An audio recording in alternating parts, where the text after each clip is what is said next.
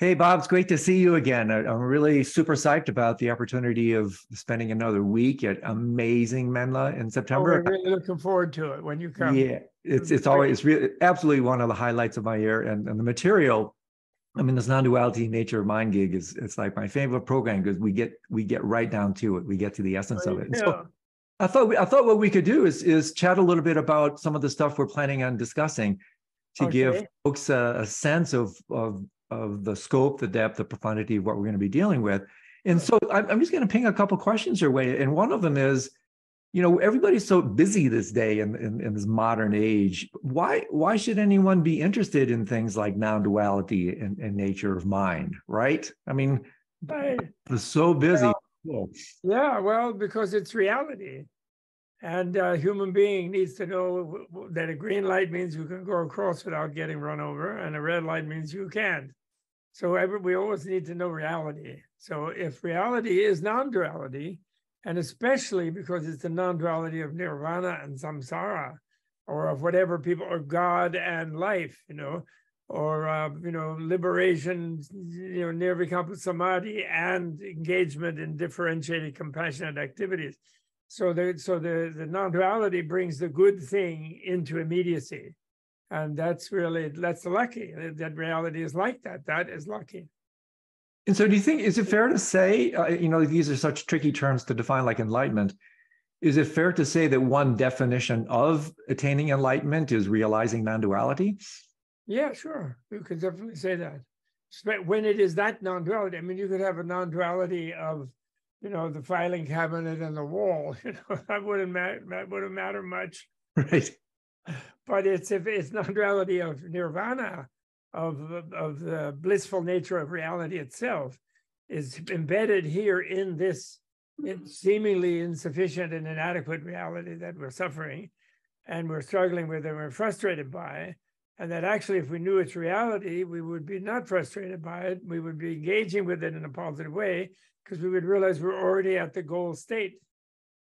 So it's a really great, and therefore, if nirvana is defined, I mean, if enlightenment is defined as totally knowing reality, and therefore totally caring about everybody else and everything else, then that's a definitely desirable thing to be engaged with. What do you think? Yeah, this is such an important point because one of the really highlight insights for me over the last number of years is understanding finally that in this regard, the path altogether is more perceptual than actual, right? I mean, you're really not going anywhere. In fact, when you think about a path, on one level, that actually sets you out and away from that which you really seek, right? So I think it's really important to share that, at least my understanding of it is, we're going nowhere or now here. Right. The path is perceptual, not actual. Well, but then we don't want to. Do we really want to make a difference between perceptual and actual? I think we want. Sometimes that means that your perception is deceiving. You know. No, but what I'm getting at is It is when you don't know non-duality, but when you experience non-duality in whatever way you do, which is very controversial as far as what it actually perceives it, since you are it. But anyway, I think we want to call that your actual and your perceptual are the same at that time. I think we want to. Okay. I guess what I was trying to point out is I think that sometimes when we talk, for instance, like spiritual path, sometimes the very notion of path itself can actually lead us astray. It's like, what is the saying? It's like, you cannot find it by seeking, but only seekers will find it, right? Something like that. Yeah, well, it's the difference between the cause vehicle and the fruition vehicle, right? They're both vehicles in the sense that you're still making changes, but the fruition one, you're operating on the view that you're already there, and you're removing obstacles to experiencing that. And the other one, you're not there and you're going there. So those are two different ones. And the non-duality one wants to move to the fruitional one very strongly, has a strong push to move to it. The danger of it, of course, is that some person who's a complete materialist, and then they'll think, well, non-duality means this is nirvana, so what the hell, I'll just get what I can out of it. They can make a doesn't matter out of it, Yeah. What happens doesn't matter. So then they won't have the caring side, and that's a danger of pushing someone past the cause vehicle level to when they're not ready for it. Right. And so the point that I'm hearing from you then, Bob, is we really need both. We Yes. need the causal vehicle, and then we transcend but include it as we mature. Some of us do, some of us don't. Maybe, I don't know, maybe you did. You never know. Some people don't, or put it that way, Buddhists would always say, some people did the causal vehicle enough in a previous life to have a spontaneous, quick insight in the fruitional vehicle, and you can certainly say that. The other point around this I think is important, at least in my path, is that on one level, it seems like non-duality / enlightenment is like we're talking about here. It's like, oh my gosh, it's so immediate. It's here. It's right in front of me. Yes. But then on another level, it seems like it's like light years away, right? Oh, maybe someday, if I'm really lucky in a future life, I'm gonna stumble into this. So maybe say a little bit more about that. The balancing between the immediacy of it and the seeming distance of it. Well, that's the thing. In other words, given the immediacy, then you get into the issue. I think this highlights why it's very important in Buddhist Tantra to have the Bodhisattva vow. Because the Bodhisattva vow, before you experience the immediacy, the Bodhisattva vow makes you want to seek it very intensely. So it makes you tolerate the immediacy that you don't know, but you act as if it was immediate. So in other words, it's like you fake it until you make it. Right. Sort of routine. And that what makes you want to do that, I think, is the Bodhisattva vow, is building on your familial and natural humanoid compassion, sensitivity to others, and ability to empathize with them, building on that and wanting to make them happy really quickly. So then grasping the immediacy urges that come non-dogmatically, of course, from the tradition, that makes you feel you can do it faster. And then you mentioned mind, and I always am uncomfortable with the nature of mind as being the be all and end all, because I'm afraid it's going to lead to some Vijnanavada, mind only school. Right. And I have this more linguistic feeling that mind and matter are a dualism, and they don't really mean, neither word means much without the other, without being the opposite of the other. And so when you get into only mind, it's like the modern materialists, they're an only matter, and then they're stuck. Right. They're completely stuck. They can't. Well, isn't it interesting? To me, that trap speaks to the blind spots of both so-called Eastern and Western, that on one level, a big blind spot is reductionism into matter. And then somewhat Eastern and globalization breaks down these boundaries, but reductionism from an Eastern perspective would be, in fact, reducing everything to mind, right? In this sense. Exactly. Yes. Yeah. And I tried to get, one time, poor Deepak Chopra, who I like a lot. Oh, yeah. He's great. He got himself in bad trouble with some scientist that he was dialoguing. He even helped the scientist write a book. And then the scientist started denouncing him because he was forced to by the quadruplex genius, the great mathematician, did black holes. I have a name issue, Stephen Hawking, probably. Yeah. So the Hawking people gave him the opportunity, the scientist, to edit some papers of Hawking's and make some great dialogue with Hawking himself, And so he was denouncing Deepak as a zealot, a mind-only zealot, let's all mind, Brahma mind, like a Hindu Vedanta version kind of zealot. And so I urged Deepak to not overdo that. It's only mind, Right. Yeah. Then he can't be a zealot. Then he's just he's a scientist too.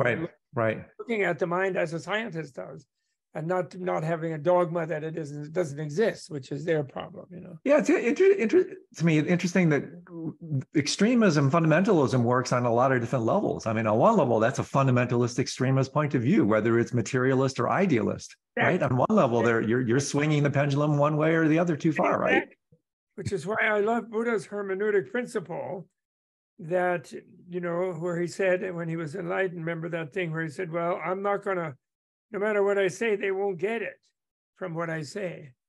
And then he says, and then the other one is where he says, anything I say, you have to measure it and think it through and critique it and do the devil's advocate against it. And then if it works out, then accept it, but don't accept it because I said it. So in other words, it's like the modern scientific methodology. Experience trumps, I hate to use the word. Yeah, it's a dangerous word. Experience overwhelms dogma. Theory. Theory can never capture the inconceivability of non-dual, fabulous, wonderful reality. Well, this is perfect because one of the things we'll be doing at Menla together is working through the classic Indic pedagogical approach of the three wisdom tools, where it's super interesting and or to me, super common in this information age. We really do get stuck with TMI, too much information. Yes. And so in order to transfer, we confuse information for experience. And so to really actualize this, to discover it, to experience it, what we're going to be working with together are the transformative methods, the meditations. Absolutely. That's the key, because otherwise it's just sophistry and philosophy, and that's not going to really change you. You're changing when you're. That's right. That's right. It's really elusive. It drives one to poetry. It really does. So that's great. So I'm really looking forward to it, Andrew. Really. And what about the body? What do you have a question here about the body? Yeah. What is the role of the body in all this? Because on one level, if we, especially you're working with this sometimes unconscious assumption that spiritual is not merely set in contradistinction to physical and material, but in opposition to it.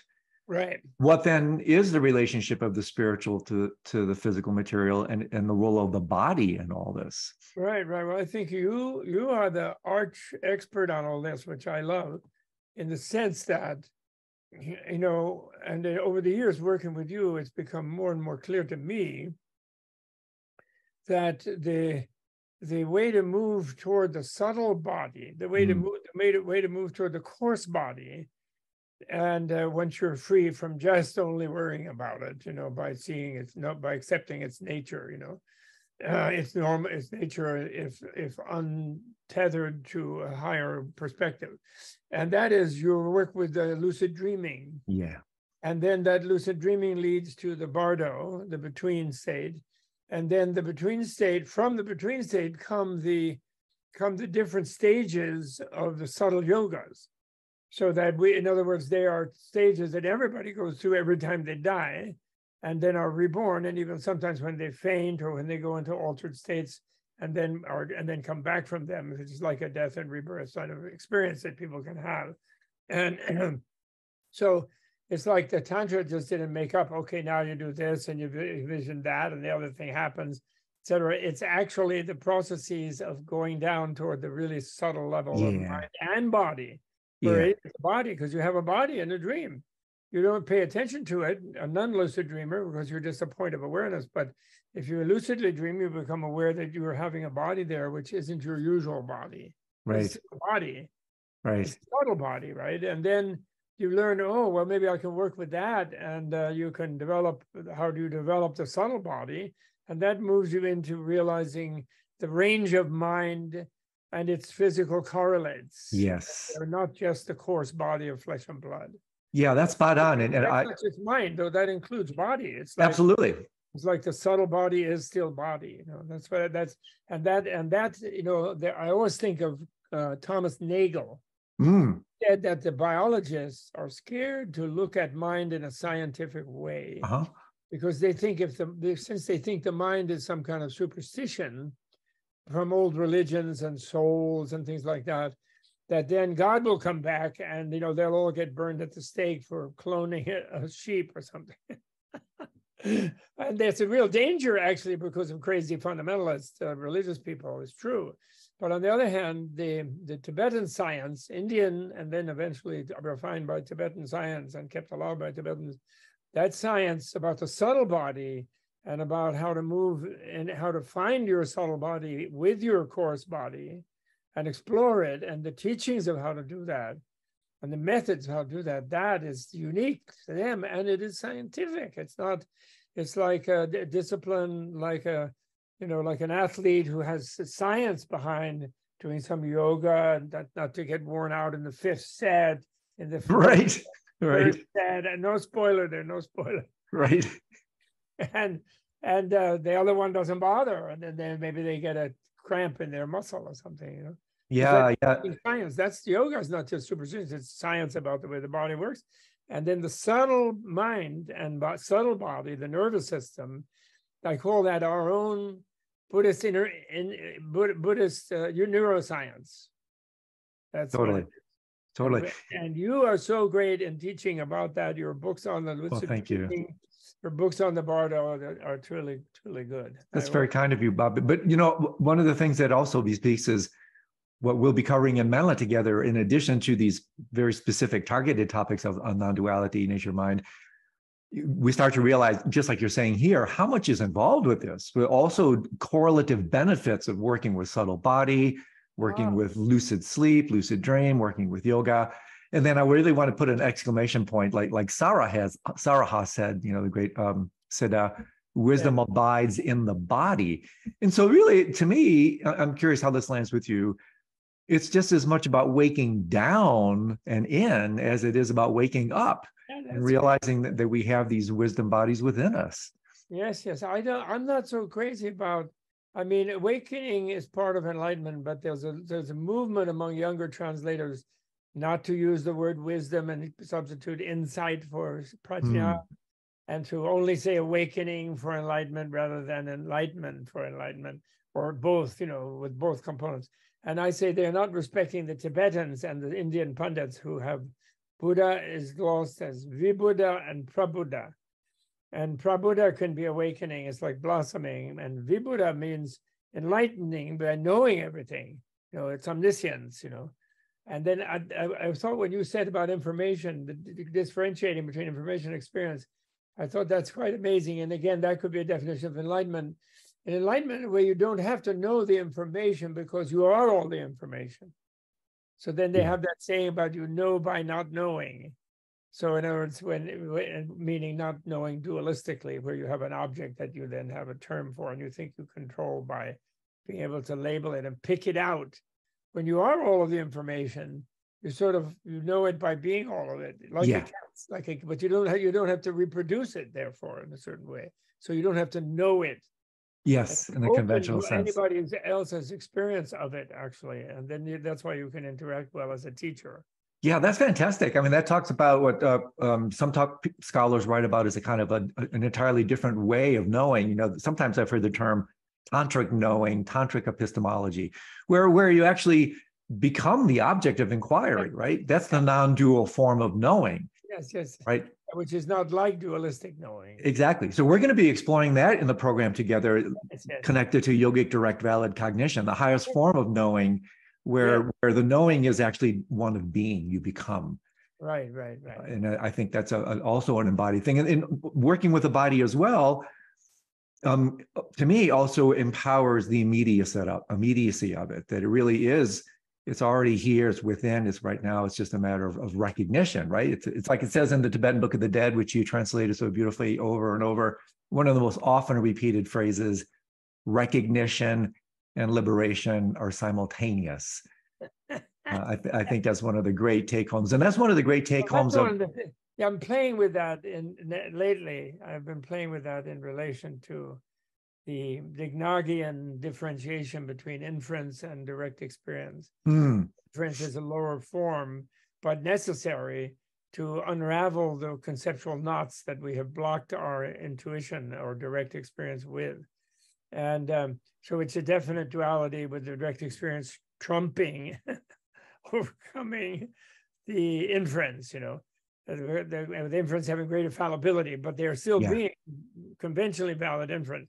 Absolutely. But my idea that what I've been playing with is the idea that knowledge of clear light, experience of that Buddhahood, non-duality, is a merger also of inference and direct experience. Beautiful. Spot on. I think Dignaga is working on that when he has the concept of yogi pratyaksha. He has the context of, it's almost like a seventh sense, because they're operating with the Buddha's 5 sense thing. Right. 5 physical senses and the mental sense, which aligns with sixth one or the sense. other of them. Yep. Then there's the instrument of yogi pratyaksha is shamatha vipassana unified. Oh, beautiful. So it's like a 7th sense almost. Yeah, that's beautiful. When they deal with Dignaga, because they're talking about arguments with logicians and things like that, so they never push Dignaga's sort of enlightenment nudge there, you know. Yeah, yeah. Well, these are practices what we're also going to be working with on a daily basis, because this is the core, right? Shamatha, the quiescence, the stability, vipassana, the insight. This is the unification of those. A big part of what we're going to be doing in our week together, because it's really that conjunction of shamatha with vipassana, the insight born from that. In this case, also connected to this interiority thing that we're just talking about. Insight becomes almost quite literal here. And then it becomes much more than just even a cognitive insight. It's a affective, somatic insight. It's a type of insight that's full spectrum. If I only knew how to do, I'm going to see maybe if GPT can do it for me. I always wanted to make a video, little clip where you take the thinker, you know, Rodin, the philosopher, you know, who's just like this. Rodin, yeah, exactly, yeah.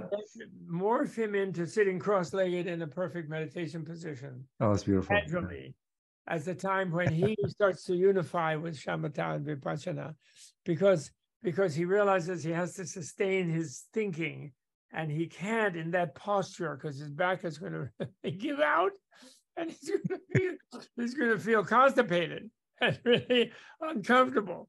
So he moves into a comfortable position. That would be my dream for the West, to show that as a logo or something for some philosophical study, where the thing. There's a great thing in Dalai Lama's recent book that he had people compile, these 4 books from Buddhist sources, Buddhist Shastra sources, for science, sort of Buddhist science kind of right thing. Exactly. He really got the jump on me there. He really accomplished it. By the way, in the 4th one, what I really like, which I didn't read before, in his intro, he says, well, science needs philosophy because it's philosophy that aims science in the right direction. Yeah. It's like meta science, Yeah.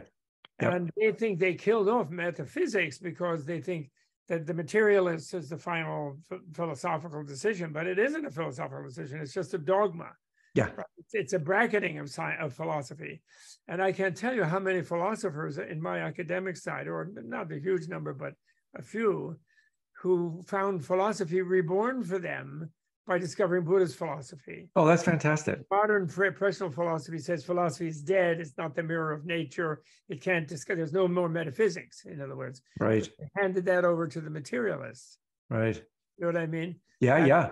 I think that he really nicely described how philosophy is needed as part of a science education, not just oh my gosh. putting it in a pipette, in a biology lab, and then you become a biologist. You have to know how the rules of your thinking and how you interpret your experiences have to be validated in some way and refined and bring you to deeper experiences. Well, I mean, as you mentioned ChatGPT a couple of times. I mean, boy, does this little riff apply to the directionality that's so imperative now with all the issues around AI. Yeah, I mean, that's a colossal issue right now. I know. Although I love AI myself, what I don't like is AS, which is artificial stupidity, which is what we've been dealing with, right? With all these internet crazies who are like everybody, like they don't want to pay taxes and they live on loans and they want to vote Republican. Right. They don't care what, just so they don't have to pay taxes. Well, of course, they would have $1 billion bill. With $100 billion, you'd have like a $5 billion bill. So well, Bob, let's take this just a step further and tie it back into our stuff.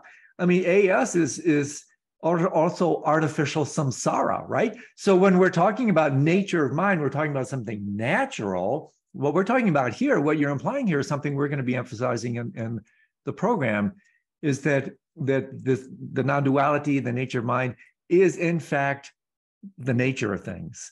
And therefore, it's immediate. And the question I want to ask you is, like I mentioned a little bit at the outset, is accessibility. If it is in fact the natural state, How did the artificial stupidity? Why don't we see it more regularly? Exactly. Well, because I think we're too scared. We're too terrified by cultures.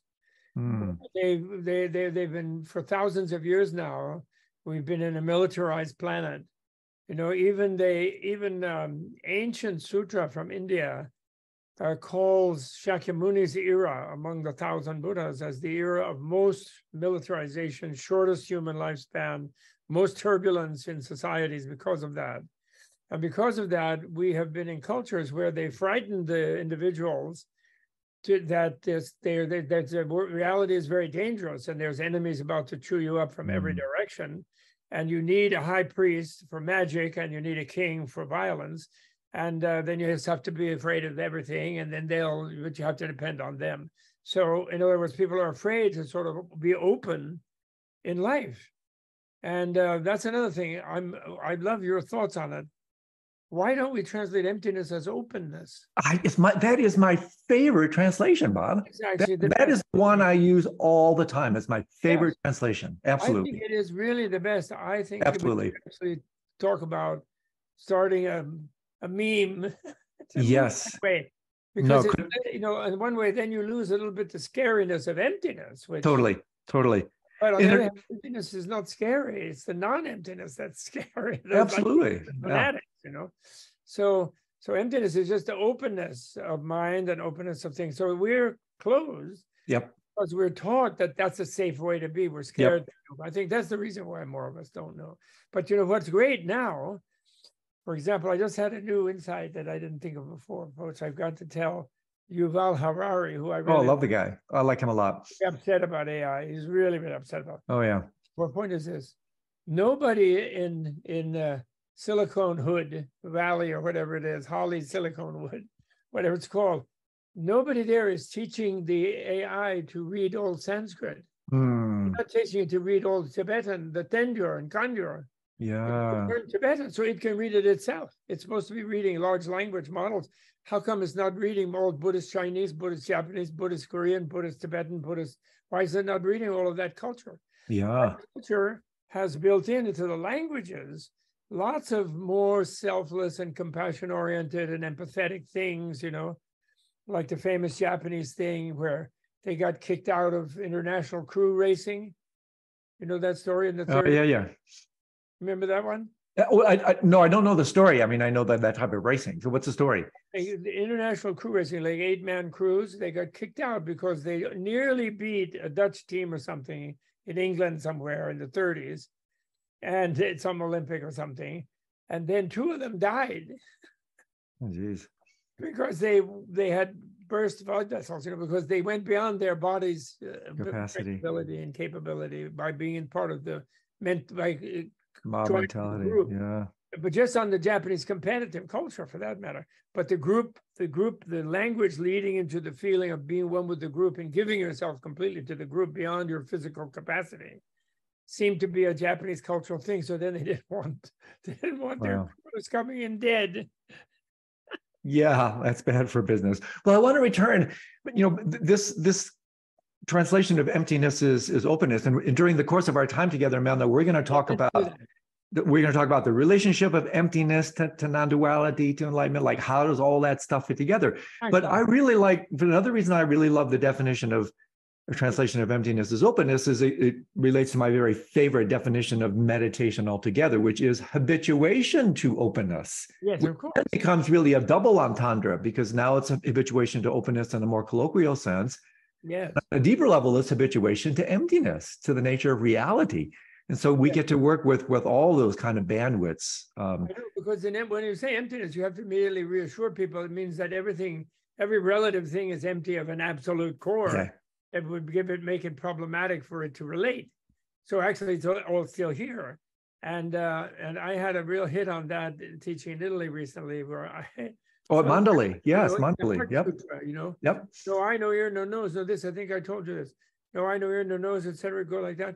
So you could be looking at your own face in the mirror, and you could point and you could say, "No eye, no ear, no nose," because that's not my eye, my ear, my nose, my tongue, because it's just a reflection in a mirror. Yeah. Nice. It's not my eye, my ear. No. So in other words, it's just pure relation, you know. And do you know a philosopher named Benjamin Britten? Oh, of course. Yeah. You know his work? I don't know his work. Well, there's also a composer by that name as well, right? Oh, no. Well, right. I know you're not talking about the composer. I'm teasing. Maybe it is the same guy. I don't know.